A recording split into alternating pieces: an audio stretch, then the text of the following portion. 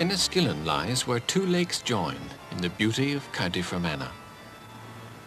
The waterways which draw the tourists now brought colonists in earlier times. In what's become known as the Plantation of Ulster, they founded Enniskillen, the island town, in the reign of James I. But Fermanagh has an older and more sacred history. The early Christians came here to commune with God, it's been said, in holy isolation. On Devonish Island, they made a safekeeping for the faith. Travelling Fermanagh is like tracing the history of worship. These stone carvings are on White Island. Some see them as pre-Christian. Others have found there the likeness of St. Patrick. Fermanagh was a kind of stepping stone in the way of these Christians. It's possible to stop here as they did and look back with them at older gods and forward to the spread of the new faith they'd founded and helped to grow. And side by side with those scattered monastic settlements, there slowly grew the parishes, the dioceses, the familiar Christian communities of today. But the source was the same, the missionary zeal of St. Patrick and his right-hand man in Fermanagh, St. Macartin, to whom the Church of Ireland Cathedral here in Enniskillen is dedicated. Tonight it's a gathering place for choirs of all denominations. So let's join them now for their songs of praise, beginning with that great hymn of thanksgiving, Praise my soul, the King of heaven.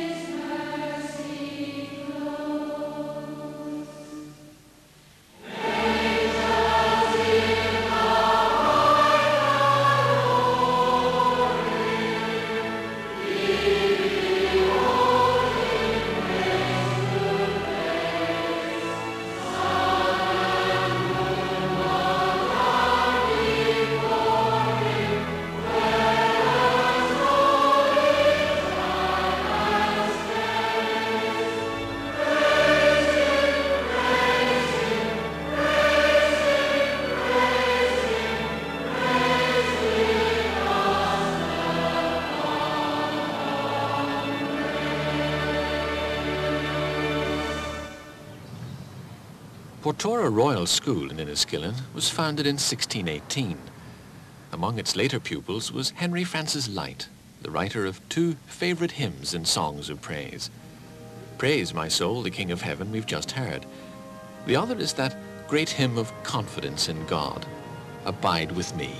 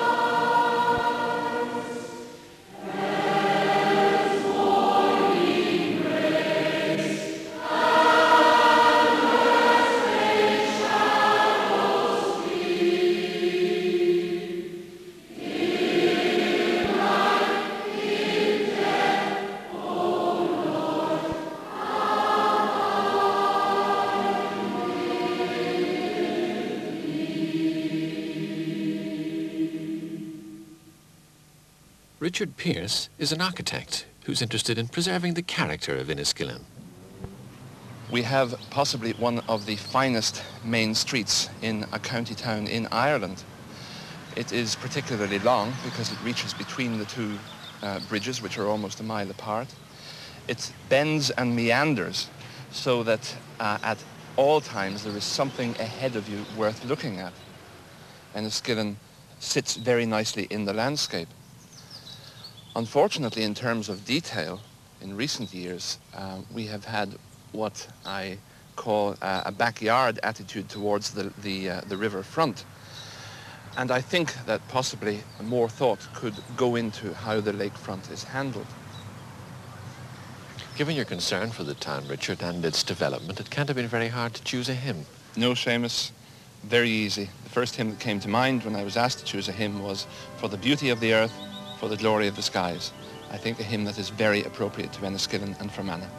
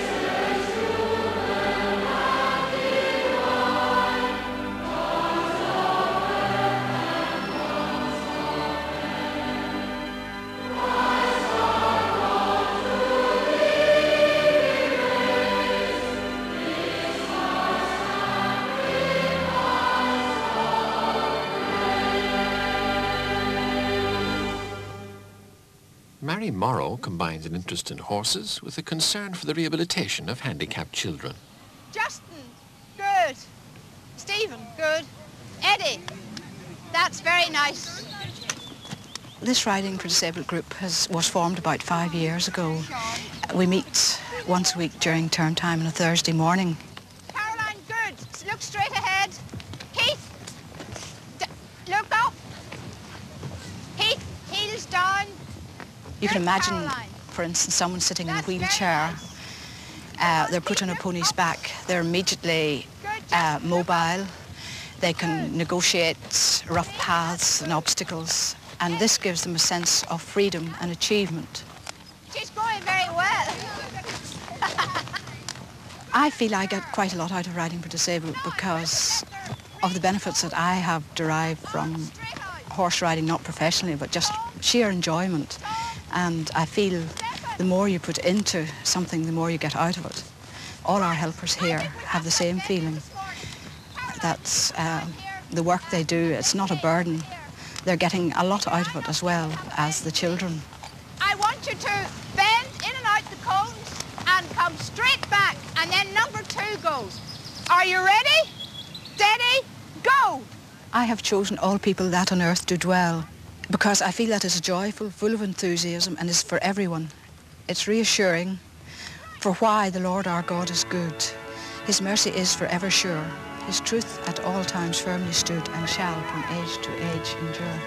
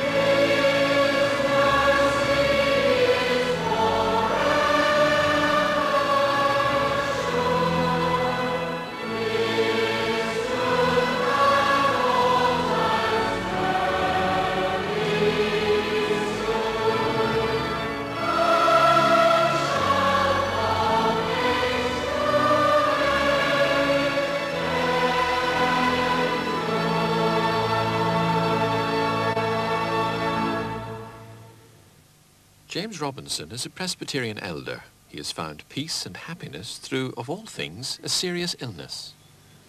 Well, I had the great fortune to be under the care of a doctor. And he came in one day when another thing occurred to add to the depression, and that was that a very close family relative had very suddenly died from the same thing. And you can imagine that the depression wasn't lifted.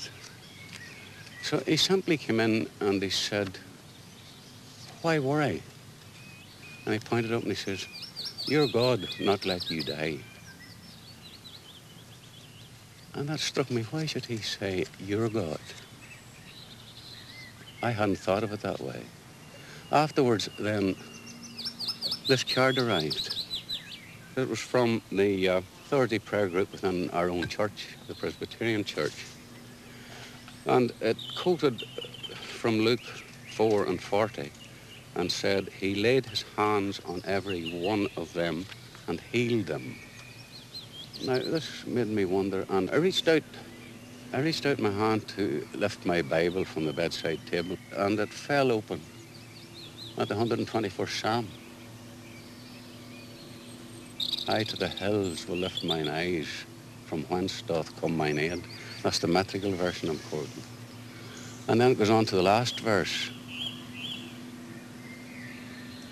"The Lord shall keep thee from this day forth and evermore." Jimmy, the hymn you've chosen, "What a Friend We Have in Jesus," is one I associate mostly with children. What significance has it for you? It has a great significance in that I think it's not alone for children.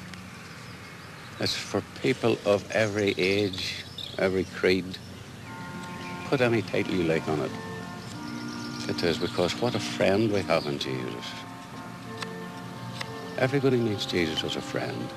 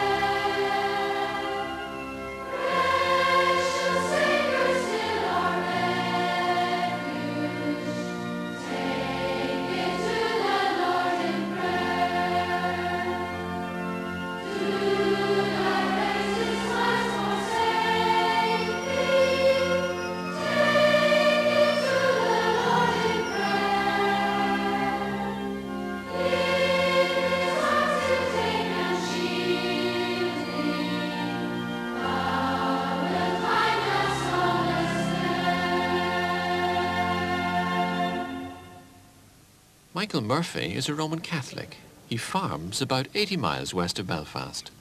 Many people think, that Northern Ireland ends just outside Belfast and tend to regard people living in Fermanagh as being away in the outback, but we have a lot going for us in Fermanagh, and particularly if we could get good summer weather, we have the most beautiful country in the whole world.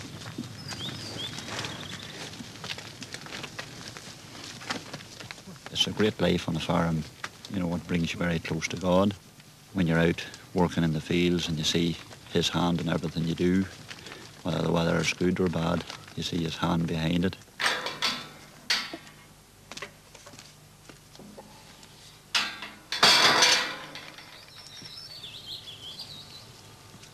My wife is Church of Ireland, and I always make a point of going to the Harvest Thanksgiving service, and that's probably why I chose my hymn, "Come ye thankful people, come."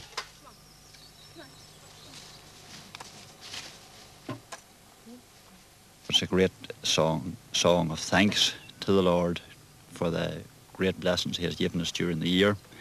And then if we look at the last verse, where we hope that we'll all be safely gathered into the great heavens hereafter. And it's a song of hope in the last verse, where the Lord will gather in his harvest.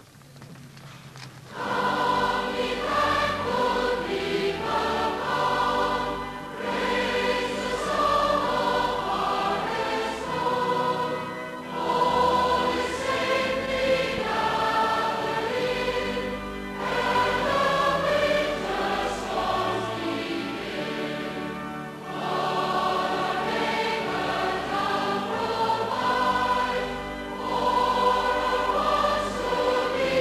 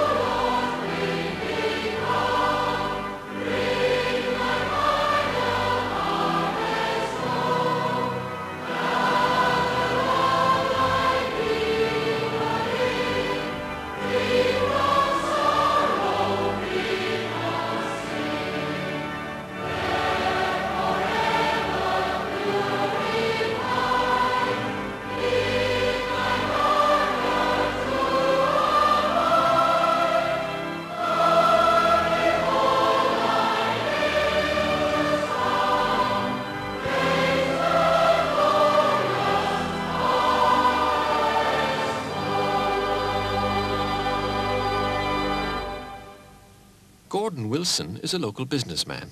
He's not a native of Enniskillen, but he's made his home here. I like it very much. I find the people very friendly and very easy to get on with. We have the loveliest county in Ireland, if only we had the wit to enjoy it and appreciate it. What do you mean by that, Gordon? Well, here we are with our lovely lakes and hillsides, countryside, and our great hospitals and schools. And really, altogether, I would have thought the perfect place to live and work. And what's wrong with it, then? Well, one is aware that we have this division in our community. Relationships are not all they might be. And there is a degree of intolerance, which really is unworthy of us. What can you do about that? What did you see as something positive that you could aim for? Yes, some 5 or 6 years ago, I had a dream which involved the young people in our town. And I asked the local Rotary Club to become involved, and they did. And we organised a series of what we call Schools in Concert, where we asked all of the 12 schools in the town to each give us 10 minutes entertainment. We said to them, show us what you can do. And they did. And we got them together for the first time under the one roof. What good do you think came of it all? I think it made the kids realise, perhaps for the first time, that they had a lot more in common than they had themselves realised, and that they had the same problems in school, that the same hassle with their parents. And altogether it was an excellent exercise in community relationships. But it was obviously important to you that they were making music together, as we're doing tonight. Tell me about your hymn. What is it, by the way? Jesus, lover of my soul. A really outstanding hymn. Charles Wesley's greatest, and indeed perhaps the finest hymn ever written, if I may say so. It says it all. It's the whole gospel.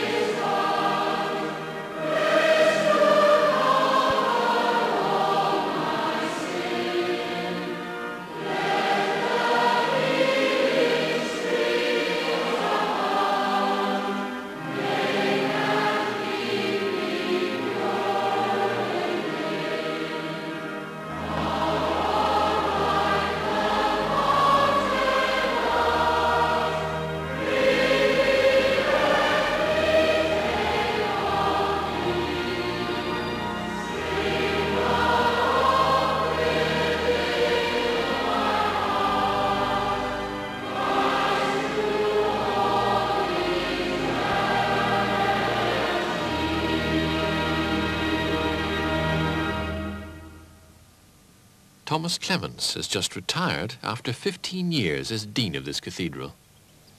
My first thoughts very naturally are about this building here, which has housed the worship of hundreds of people who have let me into the most private areas of their lives and the most important areas of their lives. This is something one can't possibly forget. Of course, being here naturally gave me the chance to be associated with all kinds of groups and societies and associations, as well as religious bodies outside our own parish.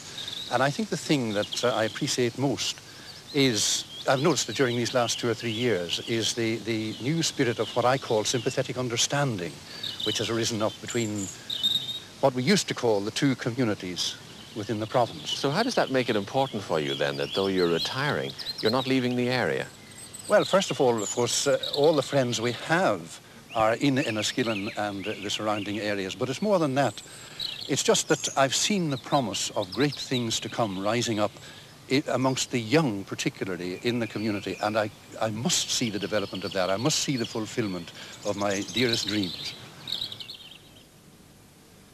Come with us, Heavenly Father, into all the relationships of our daily lives, and help us at all times to think, say, and do only such things as shall be acceptable unto Thee. We ask it in the name and for the sake of Jesus Christ, who is our Lord. Amen. And may we ask you all to join in saying the words of the grace. The grace of our Lord Jesus Christ, the love of God, and the fellowship of the Holy Spirit be with us all evermore. Amen.